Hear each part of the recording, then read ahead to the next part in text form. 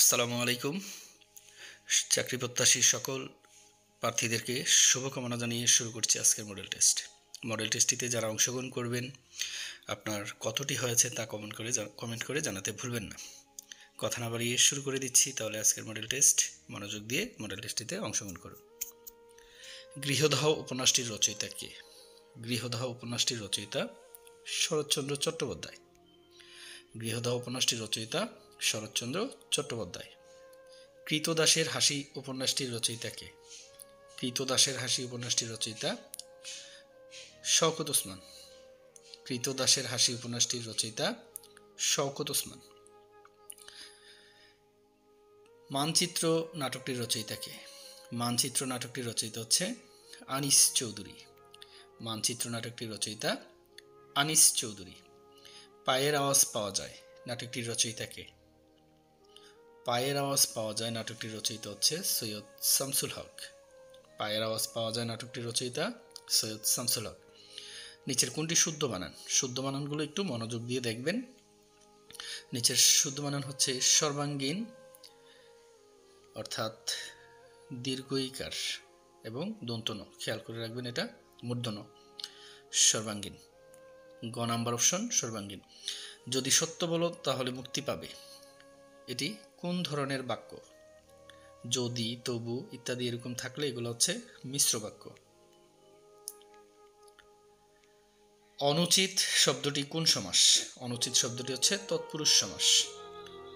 অনুচিত শব্দটি তৎপুরুষ সমাস। বাতাসের সমার্থক শব্দ নয়। বন্ধুরা, বাতাসের সমার্থক শব্দ হচ্ছে বায়ু, পবন এবং অনিল। যেহেতু এই তিনটা বাতাসের সমার্থক শব্দ, তাহলে প্রসূন বাতাসের সমার্থক শব্দ নয়। তিমিরের বিপরীতার্থক শব্দ কোনটি? তিমিরের বিপরীতার্থক শব্দ হচ্ছে আলো। তিমির মানে হচ্ছে অন্ধকার, কালো ইত্যাদি, তাহলে তিমিরের বিপরীতার্থক হচ্ছে আলো। সঙ্গীতের সন্ধি বিচ্ছেদ হচ্ছে অনুস্বার থাকলে ম দিয়ে বিচ্ছেদ করতে হয়, অর্থাৎ যত অনুস্বার পাবেন এই অনুস্বারের পরিবর্তে ম দিয়ে দিবেন, তাহলে হয়ে গেছে সম যোগ গীত, সঙ্গীত। কোনটি শুদ্ধ বানান? বন্ধুরা, এখানে শুদ্ধ বানানটি হচ্ছে উর্মি। উর্মি অর্থাৎ দীর্ঘ, তারপরে দীর্ঘ ময়ূরশিকার মি রেফ, উর্মি হচ্ছে শুদ্ধ বানান। নিচের কোন বানানটি শুদ্ধ? এখানেও শুদ্ধ বানান হচ্ছে ইন্দ্রিয়। ক নম্বর প্রশ্ন, ইন্দ্রিয় এটা হচ্ছে এখানে শুদ্ধ। এই বনে বাঘের ভয় নাই বাক্যে কোটেশন শব্দটি কোন কারকে কোন বিভক্তি?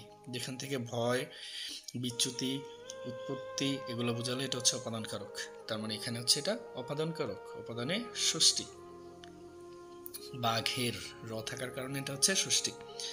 আমি বই পড়ি বাক্যে কোটেশন শব্দটি কোন কারকে কোন বিভক্তি? আমি কি পড়ি, কি পড়ি প্রশ্নকে কি দিয়ে প্রশ্ন করলে উত্তর পাওয়া গেলে সেটা হচ্ছে কর্মকারক, তাহলে এটা হচ্ছে কর্মে প্রথমা। সপ্তর্ষি শব্দটি কোন সমাস? সপ্তর্ষি শব্দটি হচ্ছে দ্বিগু সমাস। কিরণের সমার্থক শব্দ নয় কোনটি? কিরণের সমার্থক শব্দ নয় হচ্ছে রবি। রবি হচ্ছে সূর্যের সমার্থক শব্দ, তাহলে কিরণের সমার্থক শব্দ নয় রবি। তাহলে কিরণের সমার্থক শব্দগুলো হচ্ছে রশ্মি, প্রভা এবং কর। উগ্র এর বিপরীতার্থক শব্দ কোনটি? উগ্র এর বিপরীতার্থক শব্দ হচ্ছে সৌম্য। সৌম্য এর বিপরীতার্থক উগ্র, উগ্রের বিপরীতার্থক হচ্ছে সৌম্য। উন্নয়নের সন্ধি বিচ্ছেদ কি? সংযুক্ত বর্ণ অর্থাৎ একই ব্যঞ্জনের সংযুক্ত থাকলে এটা হয়ে যাবে খণ্ডত্ব, অর্থাৎ প্রথম ব্যঞ্জনটি উঠে যেয়ে এর পরিবর্তে খণ্ডত্ব বসে যাবে, তাহলে হয়ে যাবে উৎ যোগ নয়ন, উন্নয়ন। তারপর হচ্ছে বিটার শব্দের ভার্ব হচ্ছে, একেবারে খুবই গুরুত্বপূর্ণ একটা প্রশ্ন, প্রায় পরীক্ষায় আসতে দেখা যায়। বিটার শব্দটির ভার্ব হচ্ছে এমবিটার। এমবিটার। প্লিজ শব্দটির নাউন হচ্ছে প্লেজার। প্লিজ শব্দটির নাউন হচ্ছে প্লেজার, প্লেজার। তারপর হচ্ছে নাম্বারিং শব্দটির ভার্ব একইভাবে এনিউমারেট, এনিউমারেট। নাম্বারেট শব্দটির হচ্ছে ENUMERATE ভার্ব। সি শব্দটির অ্যাডজেক্টিভ হচ্ছে মেরিন। সি হচ্ছে সমুদ্র আর মেরিন হচ্ছে সামুদ্রিক। নিচের কোনটি শুদ্ধ বানান? শুদ্ধ বানানগুলো একটু ভালো করে লক্ষ্য করবেন। নিচের শুদ্ধ বানান হচ্ছে ঘ নাম্বার অপশন, GRIEVANCE। নিচের কোনটি শুদ্ধ বানান? অকেশন, এটা এইভাবে মনে রাখবেন, অকেশন, অর্থাৎ প্রথমে ডাবল সি এবং শেষে মাত্র একটি এস, এটা মনে রাখলেই হবে। অকেশন, তার মানে ক অপশনটি সঠিক, UCCASION। নিচের কোন বানানটি শুদ্ধ?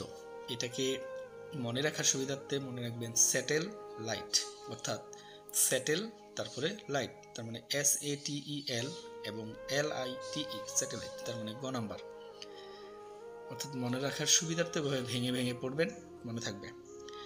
এবং নিচের কোন বানানটি শুদ্ধি? বন্ধুরা, শুদ্ধিকরণ প্রত্যেকটা পরীক্ষায় আসে, তো এখানে নিচের কোন বানানটি শুদ্ধি এটা মনে রাখার জন্য যদি এভাবে উচ্চারণ করেন তাহলে সহজে মনে থাকবে যে হেটারোজিনিয়াস, অর্থাৎ HETEROGENOUS। খ নম্বর অপশনটি হচ্ছে সঠিক, হেটারোজিনিয়াস।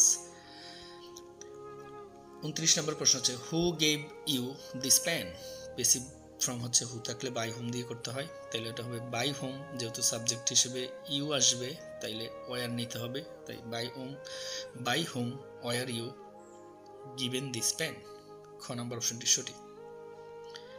Everything হিংস what happen next? এখানে অ্যাপ্রোপ্রিয়েট প্রিপোজিশন হচ্ছে আপন, এখানে আপন। Hurry up, we have to go dash 5 minutes. Go in, এখানে অ্যাপ্রোপ্রিয়েট প্রিপোজিশন হচ্ছে go in. I have to do it, বাক্যের প্যাসিভ ফর্ম হচ্ছে it has to be done by me. The mother said her son, may you pass the examination, বাক্যের indirect speech হচ্ছে the mother wished that her son might pass the examination. কোন বাক্যটি শুদ্ধ? নিচের কোন বাক্যটি শুদ্ধ? এর আনসার হচ্ছে he appeared at the examination, অর্থাৎ appeared এর পরে at বসে, appeared at the examination. abolish শব্দটির সিনোনিম হচ্ছে cancel, abolish শব্দটির সিনোনিম হচ্ছে cancel. ব্ল্যাক শিপ এর অর্থ হচ্ছে কুলাঙ্গার, ব্ল্যাক শিপ অর্থ কুলাঙ্গার, তাই হচ্ছে উইকড ম্যান। ব্ল্যাক শিপ শব্দ অর্থ কুলাঙ্গার, তার সমর্থক শব্দ হচ্ছে উইকড ম্যান। কাম এর সিনোনিম হচ্ছে, কাম মানে শান্ত, এখানে কোয়াইট অর্থ শান্ত, তাহলে কাম এর সিনোনিম হচ্ছে কোয়াইট। তারপর হচ্ছে you said to me you do not do your duty, বাক্যটির ইনডিরেক্ট স্পিচ হচ্ছে You told me that I did not do my duty. Dead letter এর অর্থ হচ্ছে law not in force. law not in force হচ্ছে dead letter. নিচের কোনটি শুদ্ধ বাক্য? তার সঠিক উত্তর হচ্ছে he cannot pronounce the word. তো বন্ধুরা, অঙ্কগুলো সমাধান করার সময় আপনারা পজ দিয়ে থামিয়ে সমাধান করবেন। আমি ভিডিও লেন্দি না হয় সেই জন্য একটু দ্রুত পড়ে চলে যাব, আপনারা পজ দিয়ে থামিয়ে অঙ্কটি করে সঠিক উত্তরটি আনসার করবেন। 41 নম্বর, সমকোণী ত্রিভুজের সমকোণ সংলগ্ন বাহুদ্বয় যথাক্রমে 3 ও 4 সেন্টিমিটার হলে এর অতিভুজের মান কত? অর্থাৎ লম্ব স্কয়ার প্লাস ভূমি স্কয়ার ইকুয়াল টু অতিভুজ স্কয়ার। তো 3 কে স্কয়ার করলে হয় 9, 4 কে স্কয়ার করলে হয় 16, 9 আর 16 হচ্ছে 25, 25 কে স্কয়ার করলে হয় 5, তাহলে এখানে 5 হচ্ছে সঠিক অ্যান্সার। সুষম বহুভুজের একটি অন্তঃকোণের পরিমাণ 135 ডিগ্রি হলে উহার বাহুর সংখ্যা কত? বাহুর সংখ্যা হচ্ছে 8টি। 20 জন লোক কোনো কাজ 15 দিনে করতে পারে, কিন্তু কাজ আরম্ভের 10 দিন পরে কিছু লোক চলে যাওয়ায় বাকি কাজ 10 দিনে শেষ হলো। কতজন লোক চলে গিয়েছিল? অর্থাৎ 10 জন লোক। 44, 12টি পেন্সিলের ক্রয়মূল্য 8টি পেন্সিলের বিক্রয় মূল্যের সমান হলে লাভের হার কত? 50%। প্রতি বছর কোনো শহরের লোকসংখ্যা 7% জন্মগ্রহণ করে এবং 3% মারা যায়, এক বছরে ওই শহরের 400 লোক বৃদ্ধিপ্রাপ্ত হলে ওই শহরের লোকসংখ্যা কত ছিল? অর্থাৎ 10,000। কোনো পরীক্ষায় 75টি প্রশ্ন ছিল, রহিম 60টি প্রশ্নের উত্তর দিয়েছে, সে শতকরা কতটি প্রশ্নের শুদ্ধ উত্তর দিয়েছে? তো বন্ধুরা 75-এ দিয়েছে 60টি, একে কতটি, 100টিতে কতটি, এভাবে শতকরা 80% উত্তর দিয়েছে, বের করে ফেলবেন। 3 জন পুরুষ ও 6 জন বালকের গড় আয় 12 টাকা এবং একজন পুরুষের আয় 2 জন বালকের আয়ের সমান হলে একজন পুরুষের আয় কত? সঠিক উত্তর হচ্ছে 18 টাকা। 3 গুণ 0.3 ভাগ 2 সমান কত? সেক্ষেত্রে আগে ভাগের কাজ করবেন, তারপরে গুণের কাজ, এভাবে সঠিক উত্তরটা নিয়ে আসবেন 0.45। 3, 4, 7, 11, 18, 29 ধারাটির পরবর্তী সংখ্যা কত? ধারাটির পরবর্তী সংখ্যা 47। একটি বানর 13 মিটার উঁচু পিচ্ছিল বাঁশের উপর উঠতে প্রথম সেকেন্ডে 3 মিটার ওঠে এবং পরবর্তী সেকেন্ডে 1 মিটার নেমে আসে। বানরটি কত সেকেন্ডে উক্ত বাঁশের মাথায় উঠবে? তো বানর উঠানামার সূত্র আছে, সেই সূত্র দিয়ে অঙ্কটি করতে হবে। এমনিতে চিন্তা করলে আপনি সেটা সমাধান করতে পারবেন না। 11 সেকেন্ড। দুটি সংখ্যার অনুপাত 5:8, উভয়ের সাথে 2 যোগ করলে অনুপাতটি হয় 2:3। সংখ্যা দুটি কত? সংখ্যা দুটি হচ্ছে 10 ও 16। একটি ঘড়ি ও একটি চেইনের মূল্য একত্রে 500 টাকা। ঘড়ির মূল্য 10% ও চেইনের মূল্য 5% বৃদ্ধি পেলে বর্ধিত মূল্য 545 টাকা হয়। ঘড়ির মূল্য কত? উত্তর হচ্ছে 400 টাকা। এক ব্যক্তি ঘন্টায় 5 কিলোমিটার বেগে চলে কোনো স্থানে গেলে এবং ঘন্টায় 3 কিলোমিটার বেগে ফিরে আসলো, যাতায়াতে তার গতির গড় কত?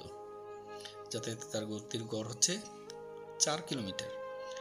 3, 7, 15, 31, 63 ধারাটির পরবর্তী সংখ্যা হচ্ছে 127।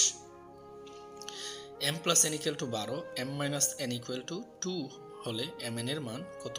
mn এর সূত্র অর্থাৎ এবির সূত্র দিয়ে অঙ্কটি করে ফেলবেন। আনসার হচ্ছে 35। 56। যে বায়ু সর্বদা উচ্চচাপ অঞ্চল থেকে নিম্নচাপ অঞ্চলের দিকে প্রবাহিত হয় তাকে বলা হয় নিয়ত বায়ু। এই প্রশ্নটি প্রায় পরীক্ষায় আসে, তাকে বলা হয় নিয়ত বায়ু। উপকূলে কোনো একটি স্থানে পরপর দুটি জোয়ারের সময়ের ব্যবধান হচ্ছে 12 ঘন্টা। 12 ঘন্টা ব্যবধানে পরপর জোয়ার হয়। সামাজিক কাঠামোর অবিচ্ছেদ্য উপাদান হলো মূল্যবোধ। মূল্যবোধ থাকতে হবে। সূর্য ও অন্যান্য গ্রহের উচ্চতা পরিমাপক যন্ত্রের নাম হচ্ছে সেক্সট্যান্ট। সেক্সট্যান্ট হচ্ছে সূর্য ও অন্যান্য গ্রহের উচ্চতা পরিমাপক যন্ত্র। ভারত বাংলাদেশকে স্বীকৃতি প্রদান করে 6 ডিসেম্বর 1971 সালে। মনে রাখবেন, ভুটান ও বাংলাদেশকে স্বীকৃতি প্রদান করে 6 ডিসেম্বর 1971। তবে ভারতের আগে ভুটান করে, তাই ভুটান হচ্ছে প্রথম, ভারত হচ্ছে বাংলাদেশকে দ্বিতীয় স্বীকৃতি দানকারী দেশ। বাংলাদেশের অস্থায়ী সরকারের পররাষ্ট্রমন্ত্রী ছিলেন খন্দকার মোস্তাক আহমেদ। 2004 সাল পর্যন্ত সংবিধান সংশোধন করা হয়েছে 14 বার। 2004 সাল পর্যন্ত সংবিধানকে সংশোধন করা হয়েছে 14 বার। কে জাতীয় সংসদের অধিবেশন আহ্বান করেন? রাষ্ট্রপতি জাতীয় সংসদের অধিবেশন আহ্বান করেন। চন্দ্র ও সূর্য পৃথিবীর একপাশে অবস্থান করে কয়বার? 4 বার। 4 বার চন্দ্র ও সূর্য পৃথিবীর একপাশে অবস্থান করে।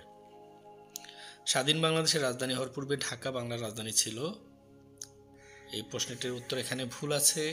স্বাধীন বাংলাদেশের রাজধানী হওয়ার পূর্বে ঢাকা বাংলাদেশের রাজধানী ছিল 4 বার।